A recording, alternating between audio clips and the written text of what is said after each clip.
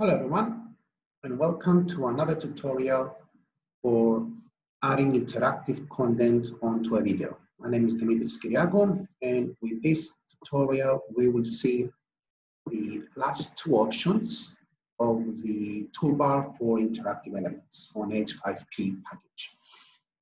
Okay, the last two options are interactive in the sense of navigation. They're there for the purpose of navigating the students on any part of the video that they want to navigate towards. Specifically, we have two options, Crossroads and navigation hotspot. Let's see the first one, Crossroads. Drag and drop it, same as before. Consider it has a slightly different presentation. First thing, as always, is specifying when do you want that to appear to the users, to the students. So I can specify that it should be there at the start of the video and it will last for 10 seconds. Okay, I'm gonna post the video so they have a look at it. And the question text, so the instruction to them will be in the form of jump to any part of the lecture. And you may want to say choice text is first part,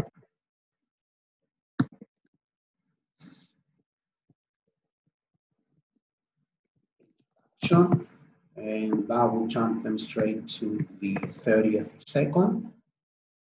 Okay, if they choose it, so you may want to add an optional message. You will be redirected to the introduction. You may have second part where you talk about, I don't know, programming principles. And if they click that, they will jump to the 3rd minute of the lecture. If chosen, give them a message. You will be redirected. This is optional, you don't need to add this part to the second part of the lecture. All right, you may continue adding choices, right? If you have the third part and so on. Exercises, all right, so that will jump into the 5th minute, so you jump them anywhere you want. Chosen text, make sure you understand the lecture before proceeding to the exercises, like a warning message here. So once you click done, you will see that if you save and display, how it will appear from the student side. There you are. So we set it up to be from the 0 up to the 10th second of the video. You can see that it's paused automatically and it has 3 parts. I need to do a better job in setting up the width and the height of this element, but this is how it appears. Let me go and do it now. So edit settings. Moving on to the category editor in the second step. And that's one right here. So I can just enlarge it and make it readable. I think that's better. So once we click again, save and display, we can see the changes applied.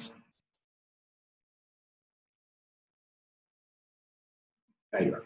0 second, doesn't go through it, post. So the student can jump straight to any part of it. You will be redirected to the second part of the lecture. Continue. So you to the 3rd minute of the lecture. So if I go back, I can jump to the first part, getting a different confirmation message, right? See, 30th second.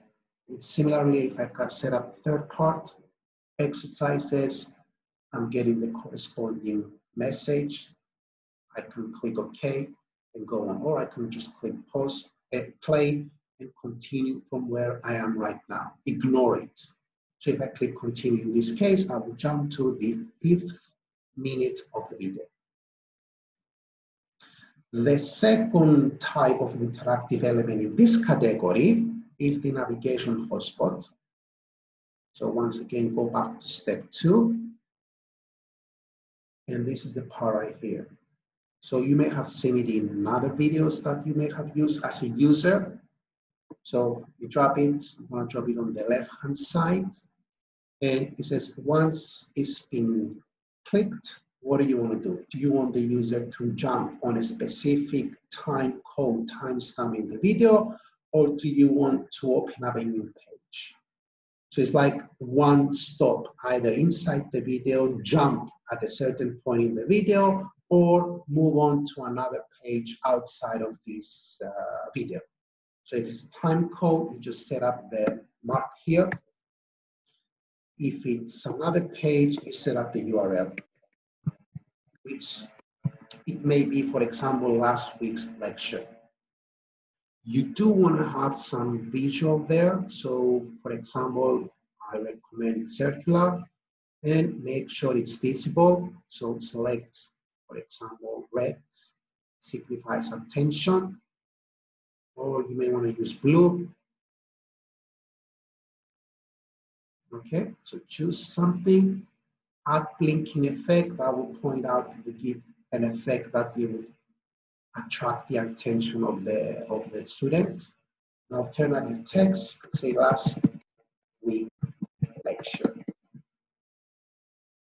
Okay. So that's the alternative text. So you want to have it here, last week lecture. The alternative text is if the browser cannot display this element, it would show that text instead of the graphic. So we click done with this. So we can just change it a little bit so it doesn't take a lot of space.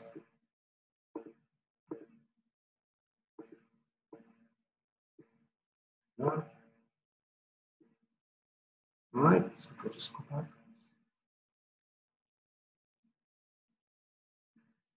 Yeah, show label. We need to say show label. And I'm going to select the white color because I've selected the blue that you are. So in this case, I may want to have it, yeah, something like that. So in this case, we go back to it, yeah, from the 0 to the 10th second. And it's not going to pause the video, let it play, save and display, so we can see how it looks like from the side of the student.